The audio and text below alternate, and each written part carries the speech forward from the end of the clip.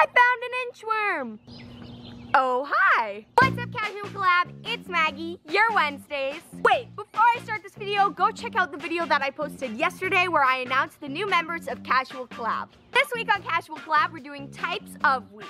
Now, as a person that has gone to many shows and a few concerts in my life, I find there are a lot of different types of people at these concerts. Also, as you're watching this video, if you recognize yourself as one of these types of people, make sure to comment down below. First type of person at these concerts is the person that is all decked out in merch. I relate to this person on a spiritual level. When I went to the Lady Gaga concert, I was wearing Lady Gaga from the top of my head to the bottom of my feet. I was all decked out.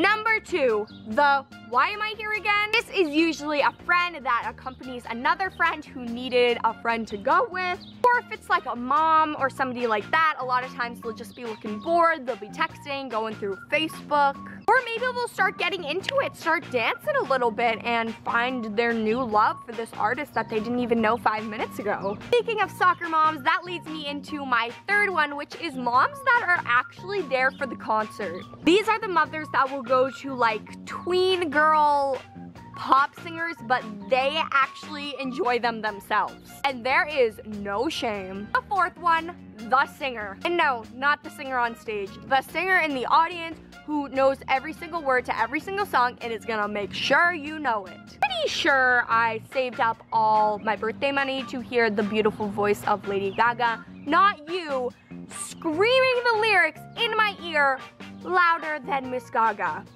I'm just pretty sure about that though. Yeah, I'm one of those people. Sorry. The next one, another one that I relate to on many levels is the Snapchatter. Not necessarily Snapchat, but just the videographer, the one that has to document everything. If you're paying $500 to see Lady Gaga this close, you better be seeing it with your eyes and not through a phone screen. I am here, I am in the moment, I am looking with my eyes, I am going to remember this, not just remember it through this phone. Oh guys, look, I got a new phone case. Number 7 is the heightly impaired. Again, relate to this on many levels.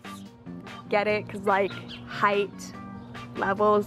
I'm gonna stop now. This is either somebody that is very, very short and can never see, or somebody that is wicked tall and literally nobody can see over them and everybody will be annoyed with this person, even if they're there just to have a good time. Guess I don't relate to that one as much. But it's a hard life being both of them because either you can't see or everybody's gonna hate you.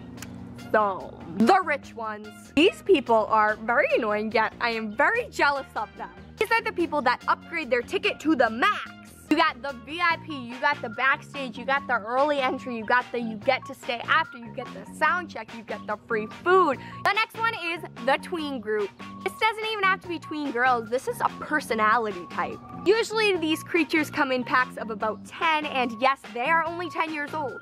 Their mom made them all peanut butter and jelly sandwiches and juice box to make sure they didn't get hungry or thirsty. Their mom brought them all Aeropostale sweatshirts to make sure they don't get chilly. And yes, you know that Karen has her GPS and her full gas tank, so those girls won't be late to the concert and they won't have any problem getting home and going to school the next day. If you are a tween fangirl, just go thank your moms right now because you have no idea how much they put up with. The next one is the yeller! The quiet moments in between songs. A quiet part in the song. Or just when nobody's talking. Is the moment when these people come out to pray. That is their mating call. And the last one, the hardcore superfan. This is the perfect night. You're with all your best friends seeing your favorite artist in concert.